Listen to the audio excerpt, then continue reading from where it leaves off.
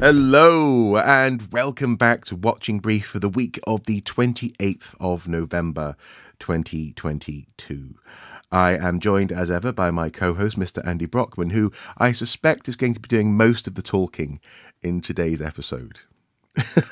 That's right. It's nothing to do with the state of Marc's throat and the lemsip that he's busy necking.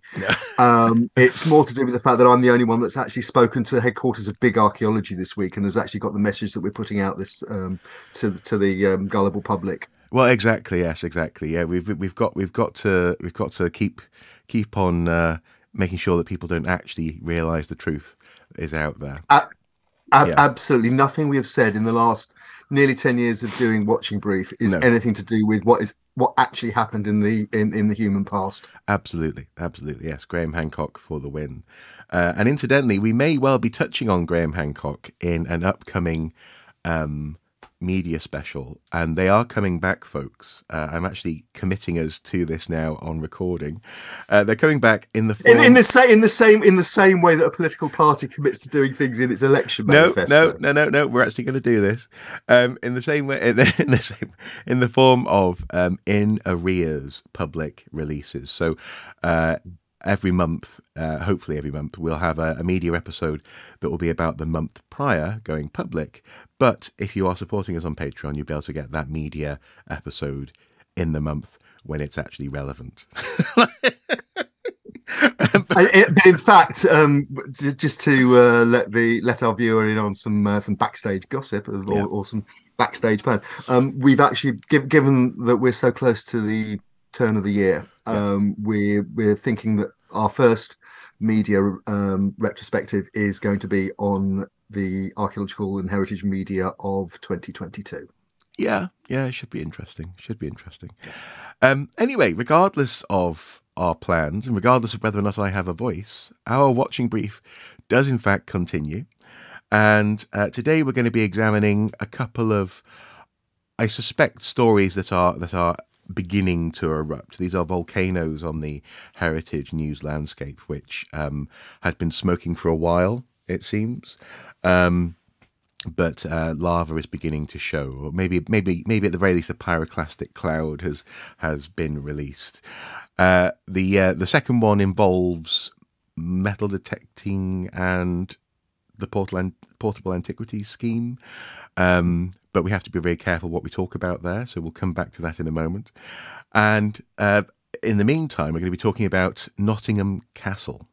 Nottingham, obviously the famous location for the mythology of Robin Hood and the Sheriff of Nottingham. And it seems that, well, actually, as I hinted last week, this could actually be the shape of things to come for some heritage venues, depending on management and a series of other things that have conspired to make what seems to be quite a mess at Nottingham. So what's actually happened down there or up there? Well, new viewer start here. The Nottingham Castle. It's not the medieval castle of mythology. And certainly not the medieval city of Carcassonne, which plays the city of Nottingham in Robin Hood, Prince of Thieves with Kevin Costner. It's actually actually they also use Peckforton Castle as well in Cheshire, I think. They did, and yes. as well as I think, as I remember rightly, Kevin Costner and Morgan Freeman managed to walk to Nottingham via Beachy Head and Hadrian's Wall, which is quite a journey in one day. Yes. But Hollywood aside, in fact, the modern Nottingham Castle, although it's on the site of a medieval castle, is actually in a sense it's a romantic ruin, a romantic fantasy, just as much as a Hollywood version. It was the external walls and gatehouse were heavily restored in the Victorian period, and the actual main building is a classic country house rather than any kind of fortified structure, structure building in any normal sense that anybody has of a castle. It houses the City of Nottingham's art collection and various other exhibitions. I got to know it quite well. I actually lived in Nottingham for a couple of years. in the 1990s. Where And haven't you lived, Andy? You're a well-travelled man. I'm quite impressed. Only in the earlier, younger, more restless part of my life, the peripatetic life of a jobbing theatre technician. Oh, I used to work at Nottingham Playhouse, which is just up the road from the castle. oh. So I got, and people might be familiar with the famous crouching statue of Robin Hood loosing off an arrow, which is used as an emblem for the city's tourism, and that's actually just outside the main gate of Nottingham Castle. Nice. Anyway, cut to the chase. As with a lot of local authorities, Nottingham City Council put the castle out to an arm's length trust to manage it. And part of that process involved a £30 million revamp of the site, refreshing of the site. This happens in a lot of places now because local authorities, as we've mentioned before on Watching Brief, they're strapped for cash. They don't have the money to invest in even a major tourist offer and cultural offer like the castle. So it's put out to independent management. The council puts in support, loans, assists in application processes to organisations like the Heritage Lottery Fund. Basically, around 18 months ago, the castle reopened under the management of the trust after £30 million had been spent on it, a lot of it coming from the Heritage Lottery Fund. And on the 21st of November, the trust announced it was winding up and closing. It said it was saddened and hugely disappointed. It blamed a failure to achieve audience targets. And it appointed liquidators, a company called Interpath Advisory, which basically means that the trust will cease to be.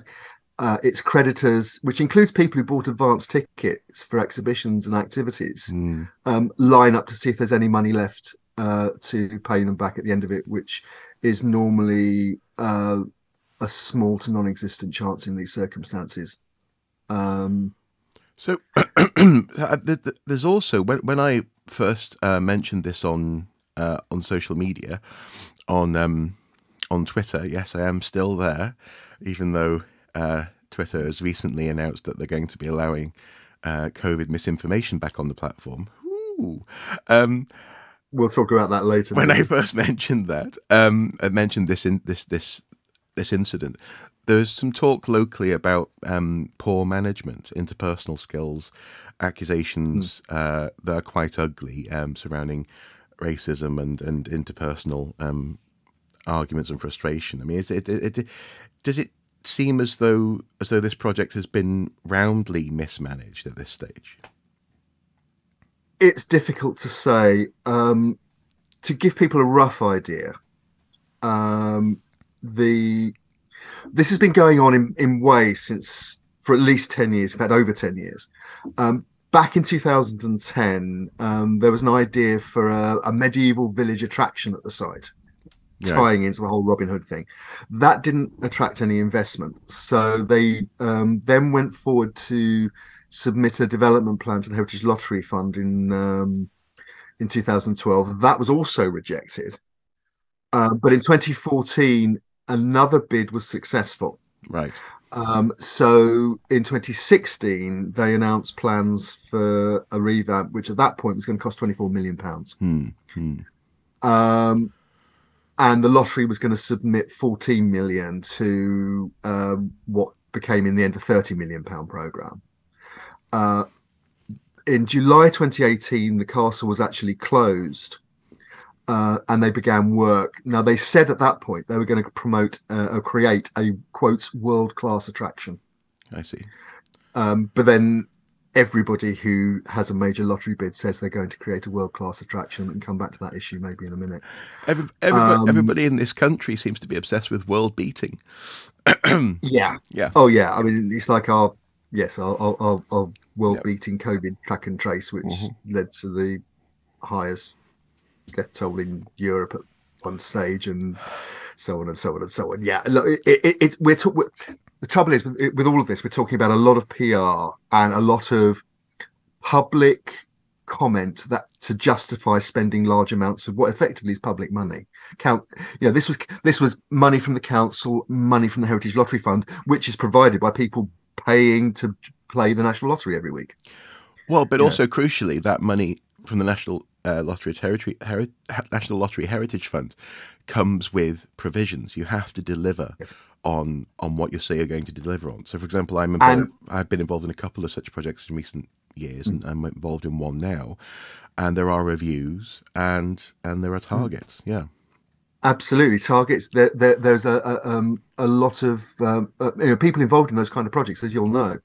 A lot of time is spent submitting reports and spreadsheets and invoices and so on to the Heritage Lottery Fund to show that you're achieving your targets, that you're first of all, the project is in good standing and is being conducted properly and is on target, and secondly, even once you've opened, that you're achieving the targets that you promised. And that is at least part of the problem here. They reopened in 2021, June 2021, so just as the country's coming out of COVID. Beginning to reopen, when the heritage sector and the cultural sector has taken a huge hit in terms of its ability to generate anything. The government spent a vast amount of money running into the early billions on supporting the cultural sector, both buildings and people. They reopened in June 2021 with a target of a footfall of 300,000 people minimum per year. Okay. But within a few months of that, one of the curators made a complaint about receiving racist abuse in the castle grounds. Right. And said that the trust hadn't handled it particularly well. I see. And then the chief executive officer of the trust, so the person that is actually taking the final decisions, the woman called Sarah Blair Manning, left her post. Now, it emerged shortly afterwards that she was making an allegation of bullying. Yes. And that case is ongoing. Then in November of 2021, just a year ago, the staff of the castle wrote an open letter criticising the trust and in particular its handling of the alleged incident of abuse, of racist abuse against Panya Banyoko. And followed by that in December.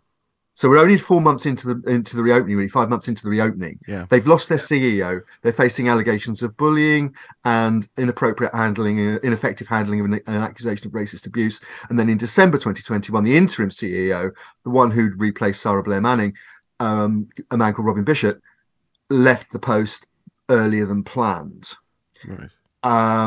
And then the following January of this year, the Charity Commission issued formal advice to the trust over its handling of the alleged racist incident. So you can see this is an organisation that is in deep trouble, even as it's opening. There's, so whatever the issue around targets and footfall, there appear to be systemic management issues involved as well.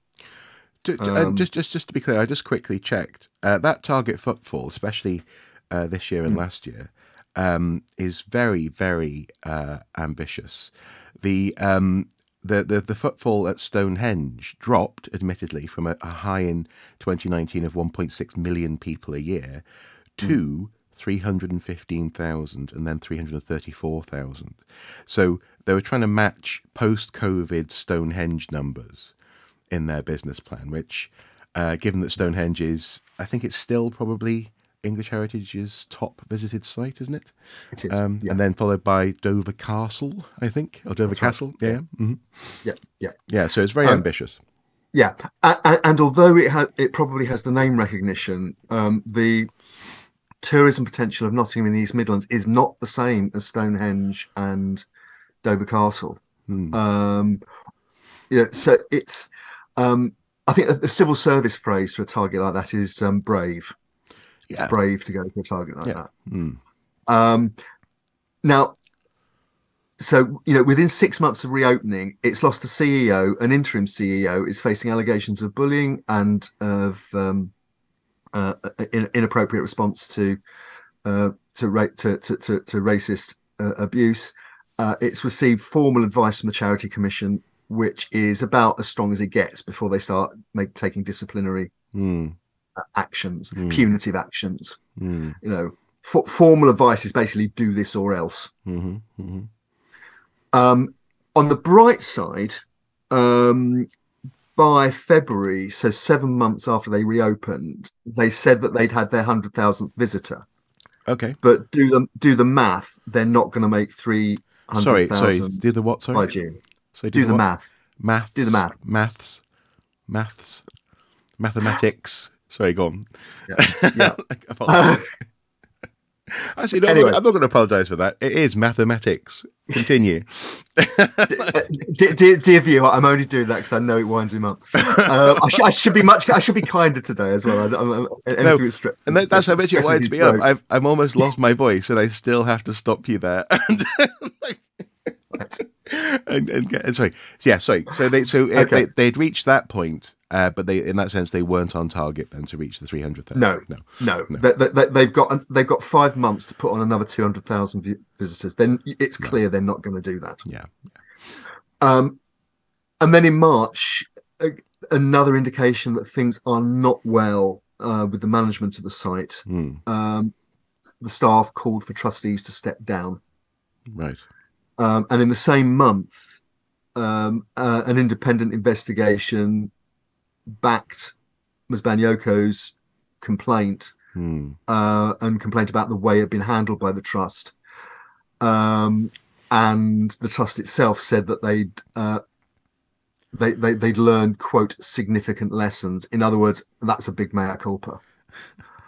Fast forward through the summer, they're still putting on visitor numbers, but it's likely they're not going to make their target. And by September, there's another issue with the trust because the chair of the Nottingham Castle Trust, a man called Ted Cantle, stepped down.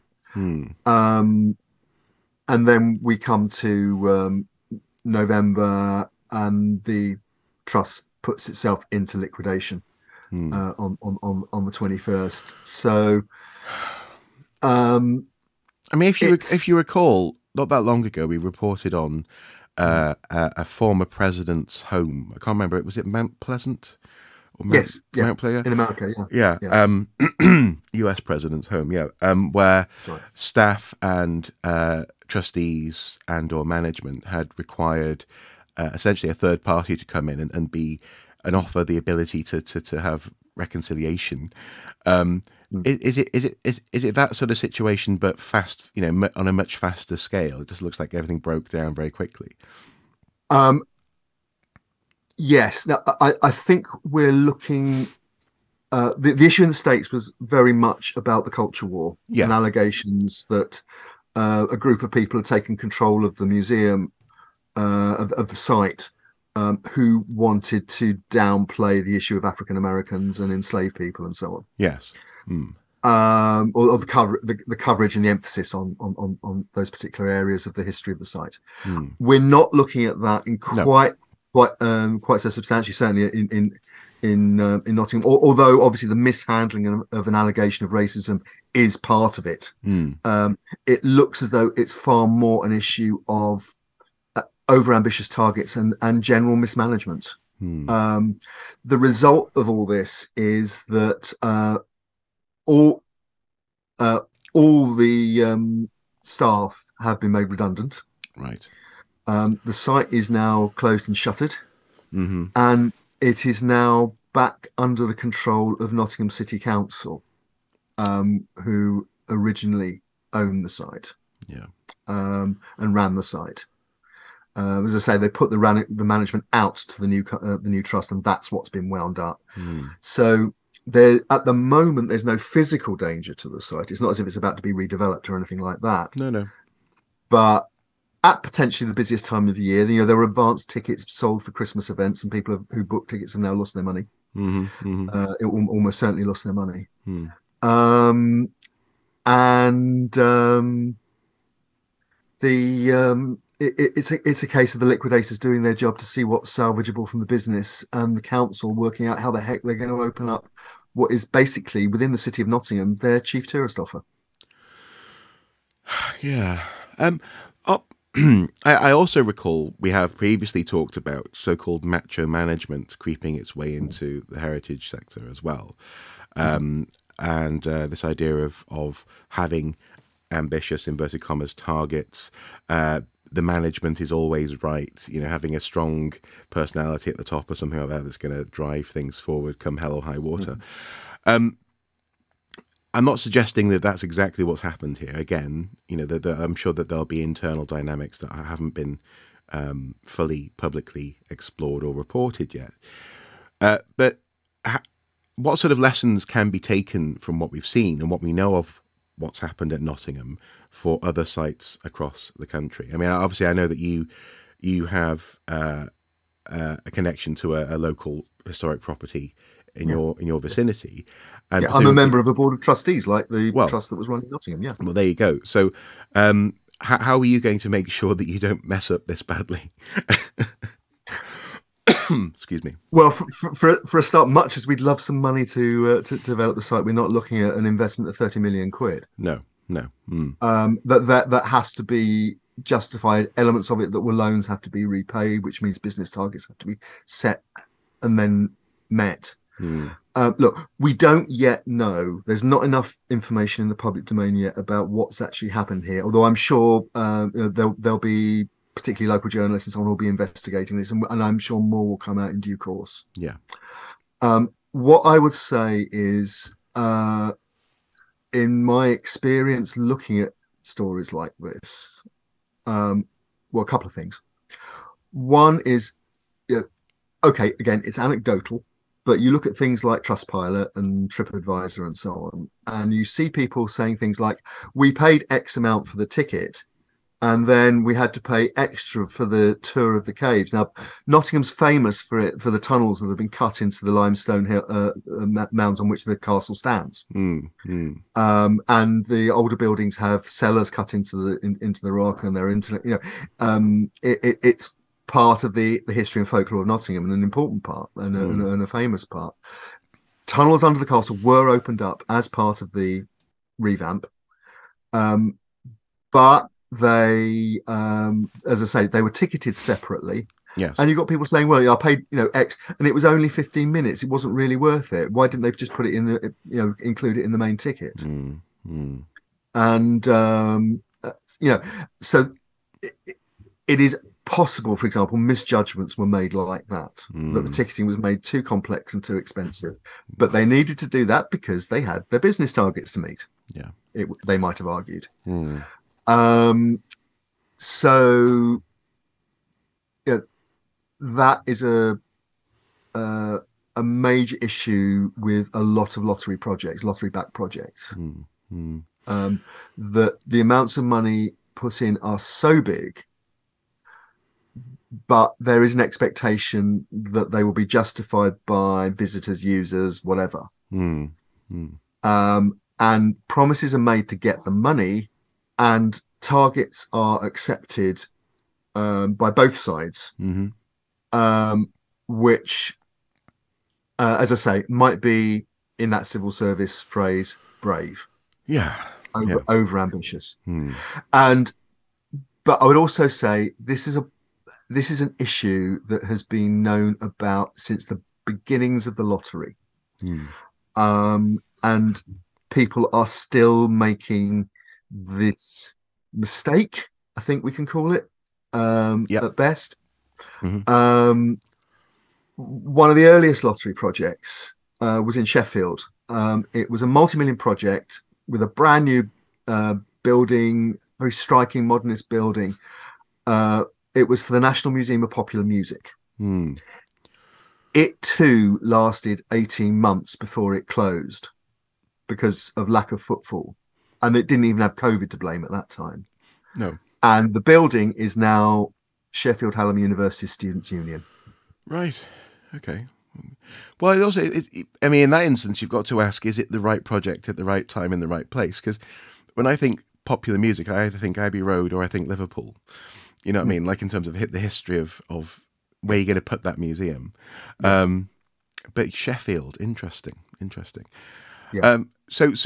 But presumably though, I mean that in that instance, what you have is presumably the National Heritage Lottery Fund, having to learn lessons about what's a good bet, and I guess it is a bet in that sense, a good investment, and what's a less safe investment. But it does sound as though Nottingham has blown up in a lot of people's faces, not least as well the people of Nottingham. It seems to be a genuine shame. I have a friend who lives locally who comes from Nottingham, and she was kind of annoyed because growing up, actually, access to the castle it wasn't really necessarily guaranteed, but also as well, it wasn't all that exciting. So she was kind of intrigued by what might be possible, and it turns out that it's all gone awry. I suppose, in addition, though, to, I mean, you hinted at the need to have an adequate, business model and not be too brave in your outlook. Presumably, though, another key aspect is not underestimating your responsibilities when it comes to interpersonal and indeed abusive scenarios unfolding in your purview of care. Yeah. Okay. I mean, look, you can build a case certainly without accusing anyone of anything in particular, but just from the inputs from the Charities Commission, and from comments that have been made by the council, the fact that the staff have made repeated criticisms of their governing body, effectively their employer, the trust. There were clearly systemic problems with the way the site was being run from the get-go. And it appears that nobody was in a position to acknowledge this, take control, and sort things out. And it's ended up with, as I say, this implosion, which is, incredibly sad for the people of Nottingham. It's a great site. It's one of the big green spaces in the centre of the city. It's, it overlooks the city. It's a spectacular location. It's a great gallery space. They built a Robin Hood experience playground in the for kids and so on. It's got lots of things going for it, but probably it's not a world-class attraction. It's probably a major regional attraction. But well, to be fair, that's not for us to judge. I mean, again, it's all about the business plan that they put together and how they're going to execute it in that sense. Yeah, but if you say it's going to be a major world-class attraction, you're going to have to attract tourists from all over the world and so on. And yes, they might have been able to build up to that in due course, but it appears the foundation. Exactly, the foundations weren't firm enough to build that one, and certainly not within 18 months. And hopefully they'll be able to clear the deck, start again. People who've lost their jobs will be able to be re-employed and the site will reopen. But at the moment, that's not happening. No. A watching brief is a formal program of observation and investigation to record and report on notable discoveries on an archaeological site. As part of our ongoing watching brief, Andy and I work hard to bring you the best, the worst, and sometimes the more quirky happenings from the world of archaeology. We aim to provide a space where voices can be heard, opinions shared, and sometimes truth spoken to power. If you believe in the work we do, please consider supporting us on Patreon for as little as $1 per month. Thank you.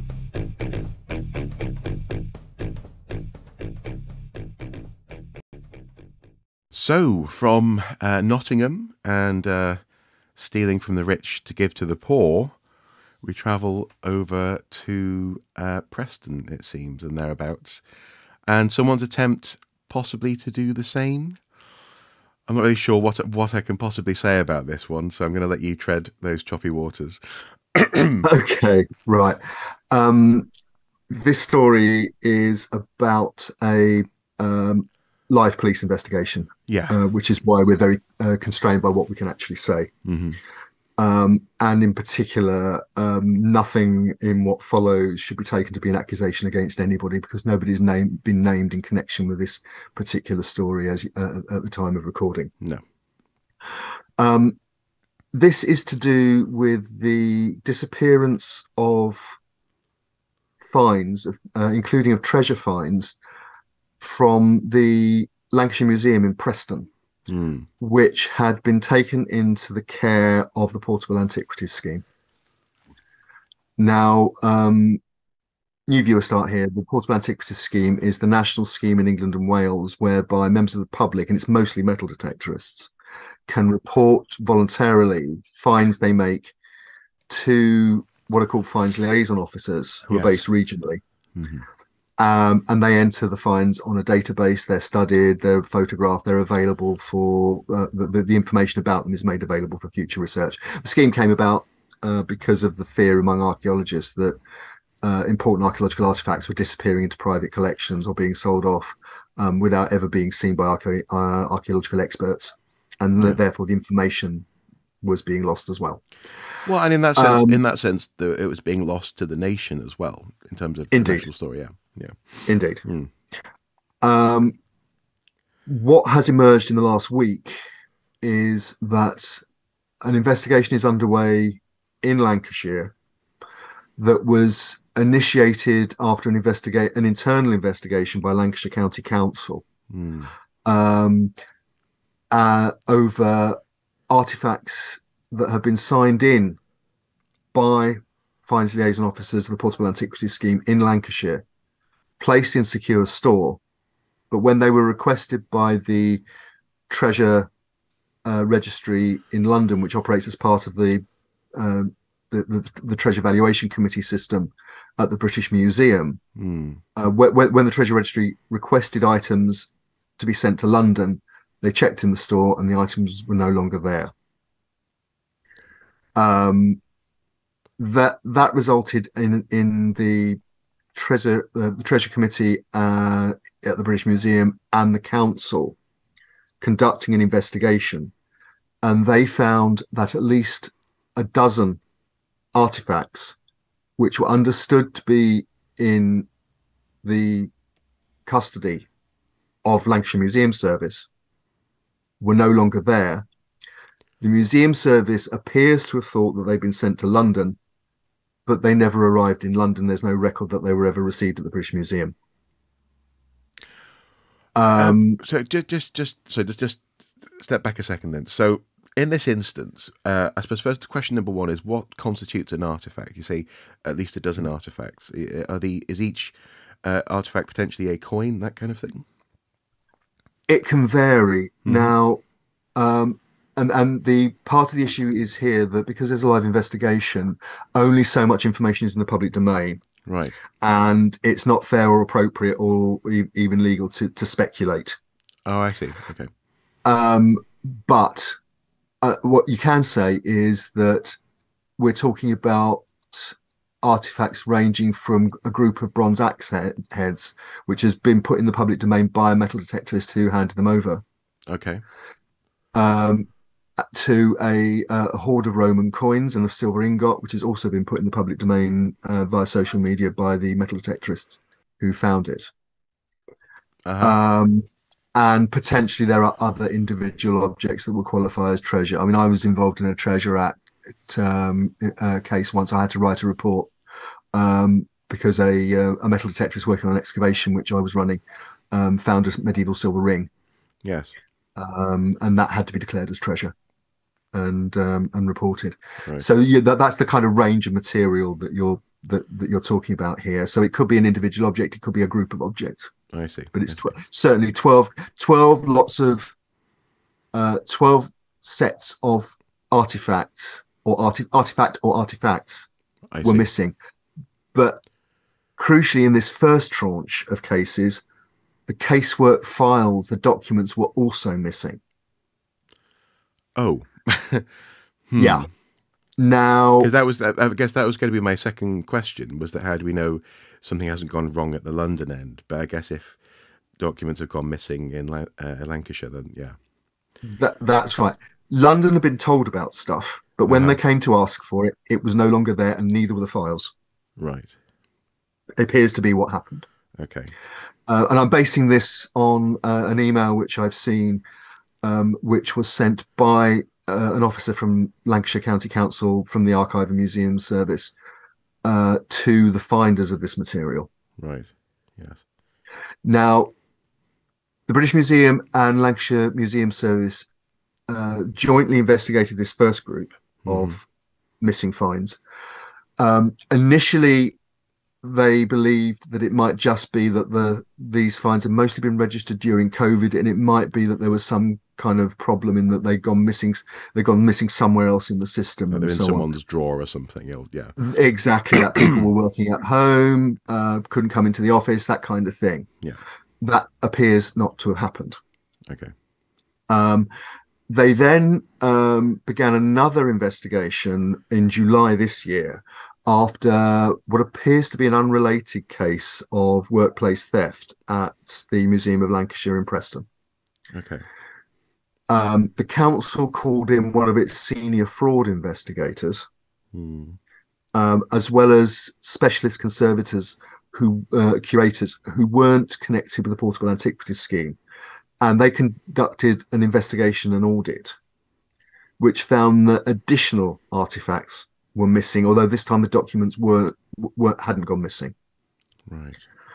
The upshot of that is that in October, Lancashire Police were called in, and there's currently a live police investigation into the disappearance of all the artifacts concerned. Okay. Now, obviously, again, we are restricted in what we can and cannot say about this case. What part, though, of the system might be requiring examination in terms of security in an instance such as this? For example, could it be that cleaning staff just happen to get at a safe in a government building or a local authority building,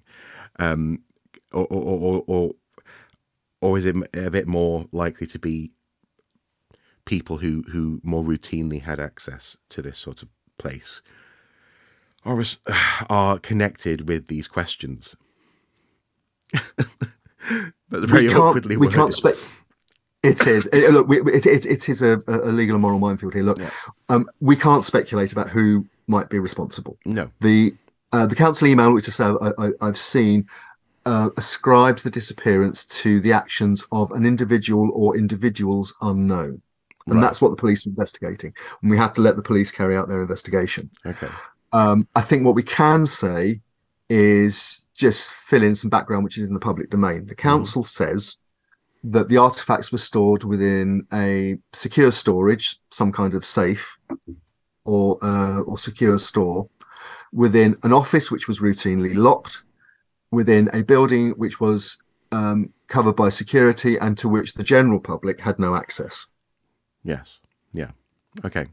So that's the start. That's the starting point of the investigation. Material has gone missing in those circumstances. Yeah. Yeah. And it says it's for the police to see what evidence there is as to what individual or individuals may be responsible. The facts of the investigation will be extremely embarrassing, both for Lancashire Museum Service and for the Portable Antiquities scheme. Yeah. And secondly, one of the reasons for the embarrassment would appear to be that there, on the face of it, there appears to have been no audit system whereby treasure items were regularly checked, that after they've been signed in, they remained in safe custody. Yeah. You know, anybody who's worked, for example, if you work with ammunition of any kind, pyrotechnics, drugs in a hospital, you know, safes are, you have to sign things in, sign things out. If something's used, it's written up in a log, and it's cross-checked by a second individual usually, so that somebody can't manipulate the system and, for example, supply themselves with with controlled drugs. Yeah, exactly. Yeah, Um, it happens on wards where there's medicine. It happens in places where they're hazardous or even just expensive materials being used. Precisely. Yeah, yeah. Yeah, precisely. There appears to have been no such system in place, or if there was, it wasn't working. Right, right. So I suppose this leads me to two questions, which I'm fairly sure I can ask in this context. Mm. Question number one: how is the metal detecting community taking this? In so much as you've seen that some metal detectors have made it known what they supplied that has gone missing, Mhm. and knowing what we know about the metal detecting community in recent months and years, this potentially might play into some biases and some arguments that private sellers, for example, try to make, that it's much better that the material doesn't necessarily find its way into the hands of the system. Um, how is that coming across so far? Is it an even-handed response? Well, certainly in terms of what I've seen, and again, I've been looking at metal detecting social media, and I've been passed material by sources in the metal detecting community. Uh-huh. Um, understandably, the people who are directly affected by this, the people who have obeyed the rules and declared their fines, Hmm. registered their fines with the FLOs, had them taken into custody as part of the treasure process, are spitting tax. They are deeply upset and many of them very angry Yeah, that this has happened. yeah. And again, this is not blaming anybody. It's not accusing anybody of anything, but the fact that this material has disappeared while it was meant to be in the safe custody of the people they have to hand it over by law under the Treasure Act, Mm, mm. you can understand why people are angry and upset. In that sense, it's even more specifically annoying than, say, handing over material to an auction house for appraisal and then it goes missing, Mm. because you don't have to legally do that. Whereas here you Yes, have people following the rules and their material has gone missing somehow. Yeah, yes. that's not good. It goes to the heart of trust in Hmm. professional curators at museums and the Portable Antiquities scheme, which, as I say, is a national scheme. So, if trust is damaged in the Portable Antiquities scheme, that is damaged nationally. Hmm. Now, again, stepping away from the current investigation, and I'm making a general observation that is not based on anything to do with the Preston investigation. Yeah. But there have been Oh no! allegations Oh no! You've caught what I've got. there has long been gossip in the portable in the metal detecting community Yes. that material has gone missing while it's being looked after by or looked at by FLOs in the Portable Antiquities scheme. Yes. Nobody has ever brought forward any hard evidence that that was happening. No. It's just been gossip uh, and no more than that. Yeah. Hmm. This is the first instance where an investigation has actually been formally mounted that I'm aware of. Hmm. Certainly at this level.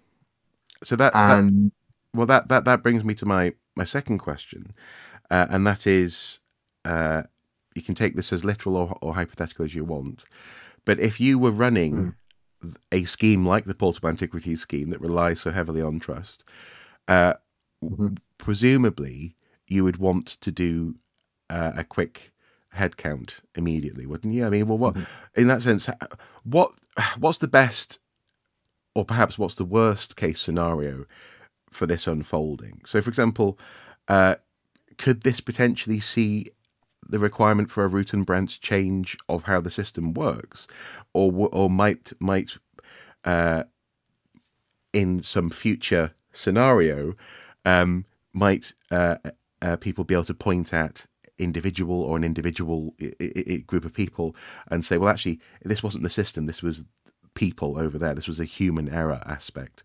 and actually the possible antiquity scheme is perfectly adequate. I mean, where do you think we are on that sort of scale? Again, not prejudging a case in that sense. Okay, talking entirely hypothetically. Um, I think, if I were in charge of those systems right now, whatever happens with the investigation, and as I say, the police are investigating, there are no conclusions to be drawn at the moment. No. But just on a precautionary basis, because you always look over your systems, and you shouldn't sit back and just say because something's always been like that, say it should stay like that. I will be looking at the systems, looking at the checks and balances within the system, and I would most certainly be auditing what is being held in safes across the country, and checking that what's been signed in has remained signed in, and the location of everything that is in the system is known. Is there that's just common sense management?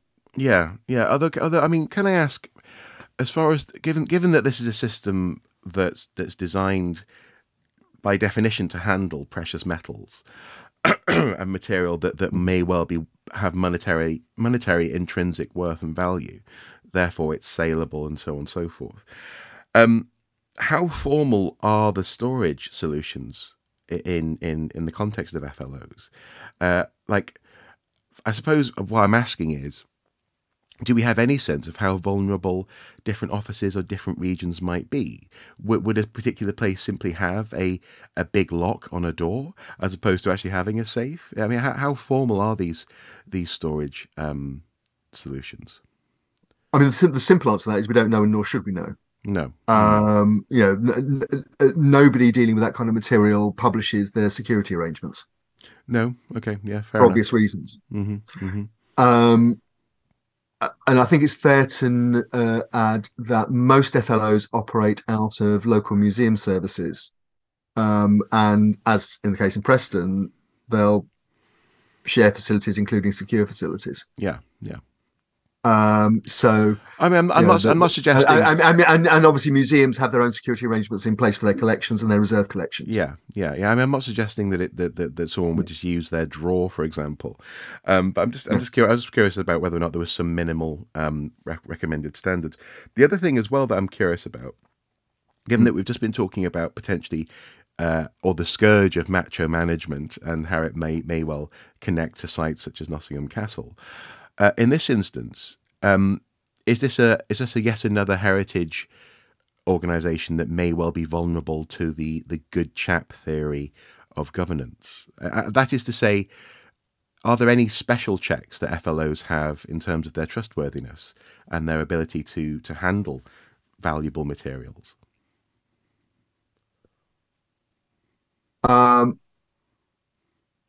All I would say on that at the moment, again, given that there's a live investigation underway, is what I'm always saying, and you're always pointing out to me, archaeologists aren't always the good guys. Now, that is not making any judgment at all about this particular case. No. It may be the case that, as you said, the office cleaners aren't always the good guys. The rest of the office staff aren't always the good guys. Yeah. The postman isn't always a good guy. Exactly. As I said, the actions of an individual or individuals unknown is what the council is saying here, and that is absolutely the case. Nobody's being accused of anything. But as you say, just because somebody is in a particular role in society that is respected or believes it has a particularly strong ethical basis, doesn't mean that is actually the case. So, as we've seen, in the past, family GPs have murdered their patients on their list, and there's currently a trial where a nurse is accused of murdering patients in a neonatal unit. This is true. We must always be open to the potential for serious problems within our profession. This is true. But I suppose, to put it another way, and do tell me if we just cannot answer this question. I am genuinely curious about this. If you are driving one of those cash transit vans. You know, the ones that say, you know, this van is monitored GPS and, you know, cars follow it, Driver has no etc. access to the cargo compartment. All Exactly, that kind of thing. The guy or gal getting out and doing the run from shop to van has extensive background checks done on their character and person, because there's a certain amount of, there's an insurance risk there, there's a safety risk to their colleagues and so on and so forth. And also, I think probably there's likely a risk to the public if they get it wrong as well. Now, obviously, handling material in the context of the portable antiquity scheme is not as banks and robber kind of cartoony stick 'em up. This is a hold up kind of scenario, but nonetheless, there is an amount of trust there that I'm very, very broadly as I can possibly ask, are FLOs subject to any measure of extra checks upon their character, because they're dealing with material that absolutely will likely have a large monetary value? I'm not going to talk to the issue of FLOs. I can talk to the issue of people working in public-facing roles in the museum services and things like that. Yeah. Mm-hmm. Which is that anybody these days working in a public-facing role is in something like a museum or a heritage building or whatever, is subject to at least a basic disclosure and barring service (DBS) check to see if they have any kind of criminal record, and if they've got any possibility of interacting with minors or vulnerable adults, an enhanced DBS check. Yeah. Which I've had, for example. Yeah. Exactly, and I have too. Yeah. So that would be a routine part of recruitment in most organisations, recruiting for those roles. Okay. Well, thank you for trying to go somewhere with that answer. I'm glad you didn't say we can't talk about it. No. Okay. Interesting. No, I mean, and I think the most appropriate thing to do, I think, to finish is to just read the comments that I was given when I was researching this story for the pipeline, and I approached Lancashire Police and the council, Lancashire County Council, for comments, as well as Portable Antiquities Scheme. The Portable Antiquities Scheme hasn't replied, although it did tell the Sun newspaper, who reported on an earlier part of this story, that they didn't feel it was appropriate to comment at this time, as it was a police matter. Right. Lancashire Police confirmed that the investigation was going on, and what they said is, quote, "We are investigating after some artifacts were reported missing from the Lancashire County Museum Service collection. We were first notified about the missing items in October. If anyone has any information or can help with inquiries, call 101 or email forcecontrolroom@lancashirepolice.uk, quoting investigation number 04/116599/22, and we'll place that link below the line in the watching brief. And they added that anyone concerned about missing items should direct questions to the Lancashire County Museum Service, Lancashire Council Museum Service. And again, it is important to stress no individual or individuals have been named in connection with the investigation. Lancashire County Council told me, quote, "We first contacted the police in the summer to look at the disappearance of a number of finds held in secure premises by the council as part of the British Museum's Portable Antiquities Scheme. We are in the process of contacting all finders who have been affected to update them further on the situation. In line with the Treasure Act process, finders will be compensated if their item is among those which are missing." And they concluded, "As the investigation is ongoing, it would not be appropriate to comment any further at this stage." I suppose I've just got one last question then. How do you compensate someone for something that was going through the process of being valued?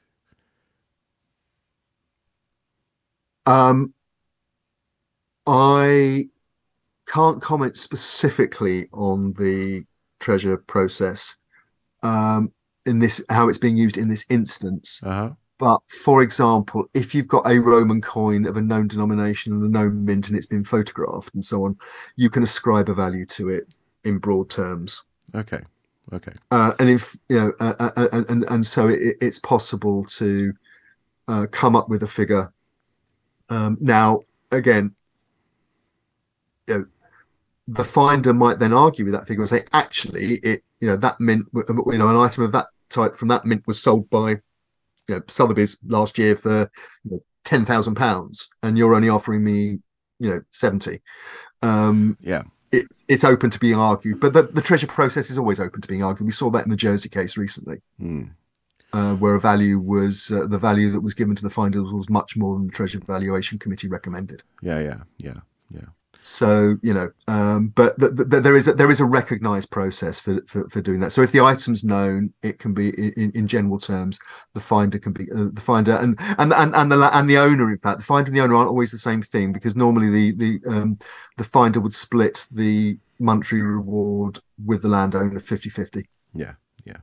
So but I think the important thing is yes, people. There are financial issues at stake here, and the council may well find itself substantially out of pocket on this. But at the same time, the real loss is to the community, who material will no longer be there to be researched if it's disappeared. Yeah. Well, and I hate to say it, even if